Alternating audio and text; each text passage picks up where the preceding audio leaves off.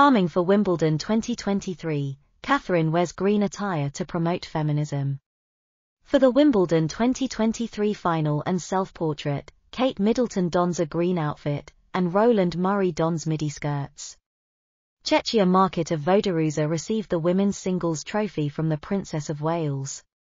In honour of Wimbledon's renowned grass courts, Kate Middleton wore two green outfits back-to-back on Saturday and Sunday in London for the tennis tournament's final.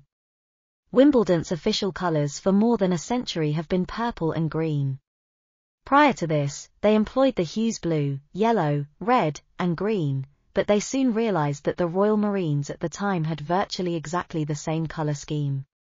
In addition to being a fixture of the English summer season, Wimbledon was gaining popularity and importance on the world athletic calendar. The brand needed to be refreshed, but why purple and green? Green connotes health, the great outdoors, nature, and wholesomeness. Regal, opulent, and exclusive, they make for an unlikely pairing, but who can deny that they encapsulate everything Wimbledon stands for? Wimbledon's trademark colours are purple and green, but when you think about it, wide white is also a shade that many associate with Wimbledon. The ETEC's insistence that players wear white hasn't changed. This is due to the perception that sweating was unsightly during the heyday of tennis in the 19th century. The hue white is significantly better at hiding sweat than other colours. Simple when you consider that the words "Give Women Votes" are an abbreviation for the hues green, white, and violet, which are considered to be suffocating. With her attire this year, Catherine has embodied Wimbledon to perfection. Cheshire Market of Van der Meer Middleton received the women's singles trophy from the Princess of Wales to open the weekend.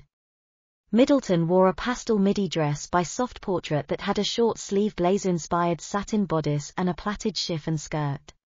She accessorized her look with white Emmy London chain clutch and nude Gianvito Rossi suede shoes.